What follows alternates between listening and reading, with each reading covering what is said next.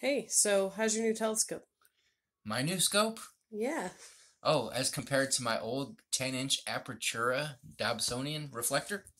Yeah, so what's your new telescope? So my new telescope is the Orion XX 16G go-to, the beast of a scope that's like 195 pounds or something. Yeah, that's the one. I know weight is something you were really concerned about when you ordered it. How was your first night out with it? My first night out last night was awesome.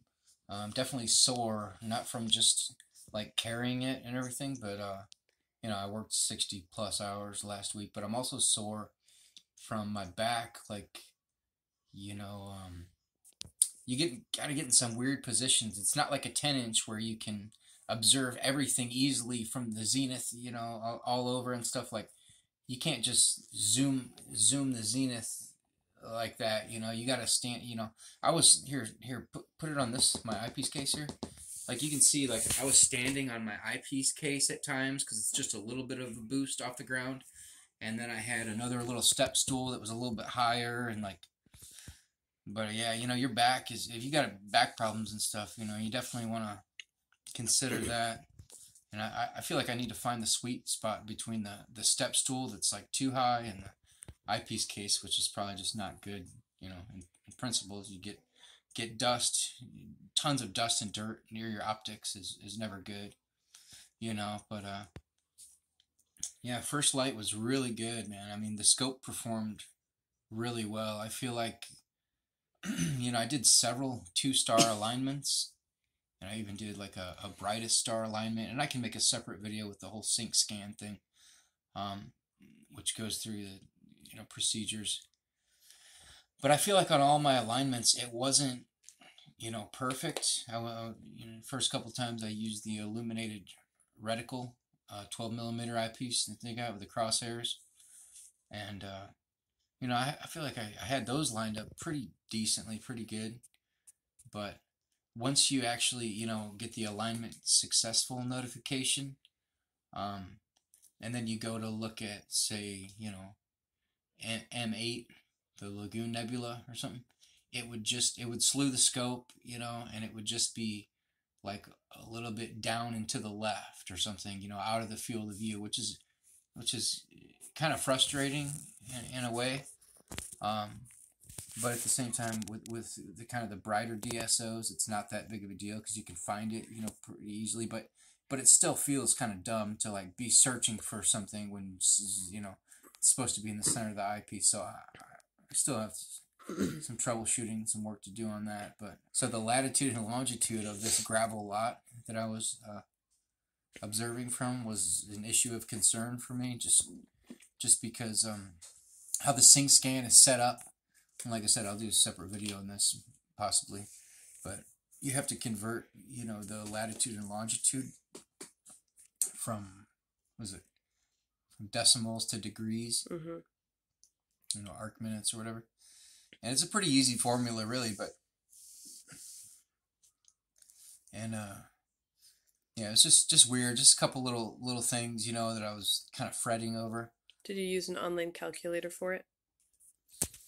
Um, I did at first, but I found a YouTube video was more helpful. It just gave a simple formula, like, say and it was really a struggle for me, and I'm not the most educated person, but I didn't know, like, is latitude, east and west, is longitude like long, like up and down, but still kind of working through that whole thing. But like, it's weird because like the latitude, say, is like goes like around, like, like the equator and stuff, but it's measured in like north and south. But like, I don't know, maybe this is faulty information. No, Longitude no, is that's up right. and down, but it's measured east to west, so it's kind of Yeah, the it's kind of weird. lines run up and down. So then each segment is left and right from one another. Yeah, so like, I don't know, stuff like that kind of threw me off. But anyway, so that was kind of weird. I had to work through all that, and and so I just watched this YouTube video that kind of helped me with it, and I should so. And anyway, I got some questions here that I kind of made for myself here to help anyone out who's considering getting this, because I bought the whole package, man, from Orion. I bought the Orion XX 16G. I bought the cases. You can show a couple of cases over there if you want to. Yeah, I'll put a picture in. And I bought the light shroud, the Dynamo Pro. Do you think the cases were worth it? I do. I do. I mean, they're definitely overpriced. Everyone says that in the reviews and stuff, that's just is what it is.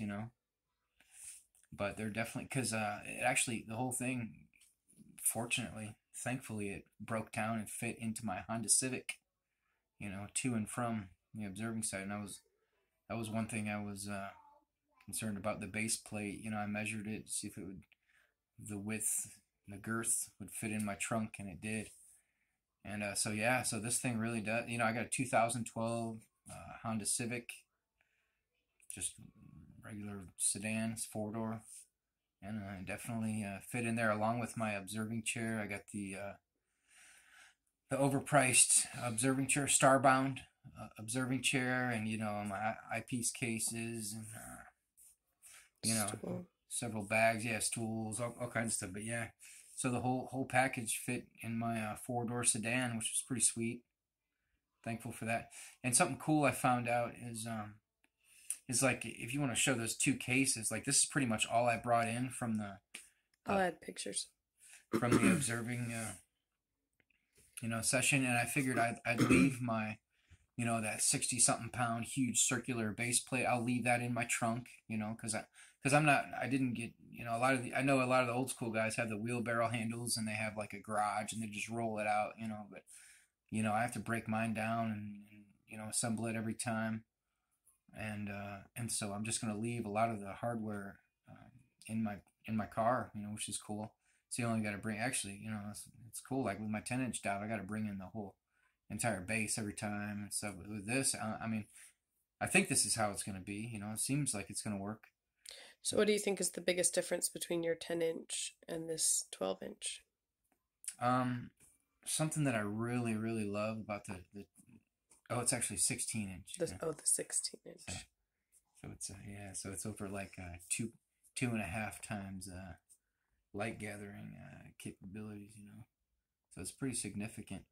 The views of Jupiter and Saturn were awesome, man. According to the Astropheric, I think that's how you say it, that app last night, the transparency was pretty bad. The transparency, it was either poor to cloudy for most of the night, but the seeing was average to above average, I believe. Or it wasn't, the seeing wasn't bad, and the cloud cover had some clouds, but whenever there was not clouds, it was like dark blue for most of the night if you're familiar with that Astropheric app. And the views themselves, especially of the planets, were really, really good, man. I was seeing several cloud bands on Jupiter, the Great Red Spot, in much more detail than my 10. I mean, my 10-inch performs really, really well too. Don't get me wrong. But I remember I was just camping out on the planets last night, and one thing cool about the and also the nebula was cool. Like M8 was like, because they. So one thing was the wires were like all over the place. It's kind of scattered and disorganized. And when I was slewing my scope at one point, like I heard my scope go zzz, like it was slowing down. I was like, crap, what's happening? And then like my secondary dew heater wire, eyepiece heater wire, or something was like caught in between the two round, plates, base plates.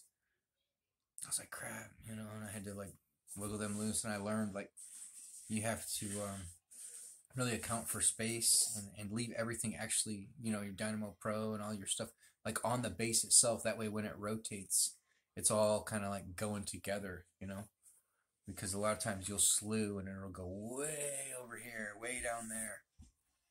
And it's cool, like with this truss too. This is my first truss job. It's cool having access to the mirrors, both the primary and secondary mirror.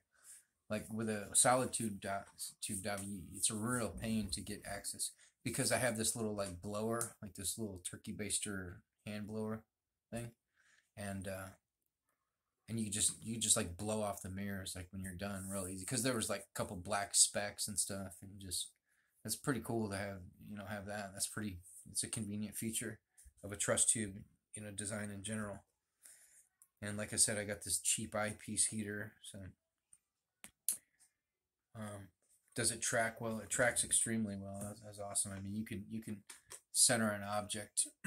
Yeah, like the tracking is better than the go-to in my opinion.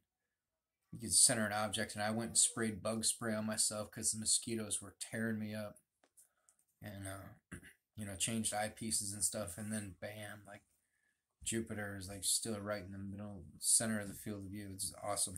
So you mean like that the tracking was more valuable to you than the go-to feature?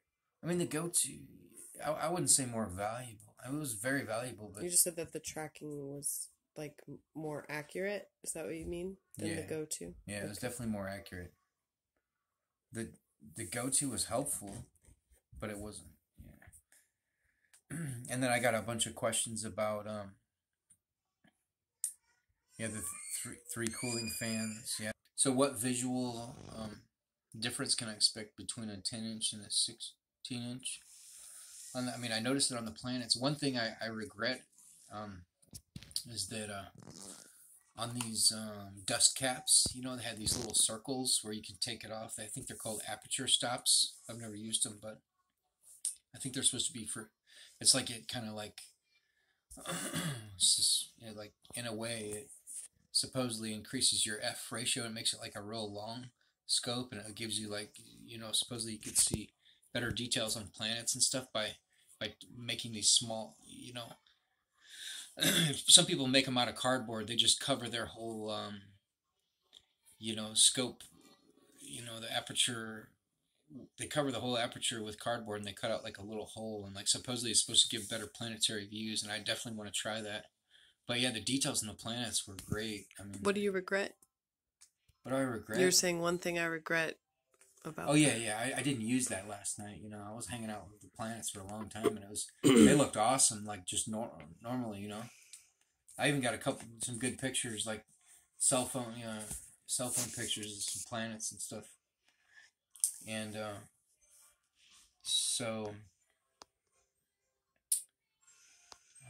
the latitude and longitude was kind of crazy because I already touched on that a little bit. Yeah, so it comes with a sock for your secondary mirror. That's kind of crazy. You put that over your secondary mirror before you put it in your case. And it does fit in my car. So I got 3 payments. I did the where they charge you like once a month for 3 months for the payments. And I didn't I'm not into astrophotography, but there's a lot of questions I got about astrophotography. Could you photograph DSOs with the go-to and tracking dive? And I know there's one, I think is something Viper Dad or something, he's got some real good, he's got the same scope, but he's got one of those ASI cameras that he does some awesome stuff with. And so I got a Canon T3i, but I don't even really know how to use the camera itself. And I got like a T-ring and a Barlow, and I don't know. I've never tried to hook it up, I guess, to the scope, or I don't know if I could reach focus, or I don't know how to stack pictures or frames. I don't know how to do exposures. I don't know how to record videos. There's a lot I don't know because I've never tried, But I think I have potential to do some cool stuff. But yeah, the scope was awesome, and yeah, what did I see? The Lagoon Nebula is really cool. I recently found the Veil Nebula with my 10-inch dive, and that was awesome. The Veil Nebula is crazy because like you can't see it at all if you're just scanning the Milky Way, but if you put a nebula filter in, then you can definitely see it a lot. So that was crazy. And I looked at it last night in the 16-inch, and I just like, I don't know, man. It was like it's a weird, different angle. Just almost didn't seem like I saw much of that. The Cat's Eye Nebula, that was awesome. Definitely saw that. That was sweet. And oh yeah, one thing about the scope that I did not like that I might actually switch with my 10-inch is say you got a 1.25-inch eyepiece in there, in the focuser. On the Apertura 10-inch dial, you can take, you know, the 1.25 inch eyepiece and the you know, holder out. You can take that out of the 2-inch you know, focuser eyepiece holder, and you can screw a nebula filter or any sort of filter on the bottom of the 1.2 inch 1.25 inch eyepiece holder, and put it back in, you know. But with this one, they're not threaded, you know. So if you, for example, if you wanted to look at the Cat's Eye Nebula with a 1.25 inch, you know, Explore Scientific 82 degree 11 millimeter eyepiece, and you wanted to put a, you know, Lumicon 2-inch nebula filter, you know, UHC filter or something on it, you couldn't do it. You can't do it. You can only use 2-inch eyepiece filters with 2-inch eyepieces on this scope, which is you know, unfortunate. So that wasn't really cool. But you know, look around. Yeah. I mean, there was some cool stuff that I never saw, never seen before with this thing. Like that Cat's Eye Nebula was really cool. I feel like there's some other stuff. I should have taken notes and made a record of what. But if you have any questions or anything, leave them in the comments. And there's still a lot more that I have to go through, you know, I feel like with this. Yeah, we'll try to make some single videos, but this week he just wanted to record, you know, just his first thoughts, his first day viewing with the new scope. He felt like he couldn't find as much information as he hoped on YouTube, so hoping to help out some other customers.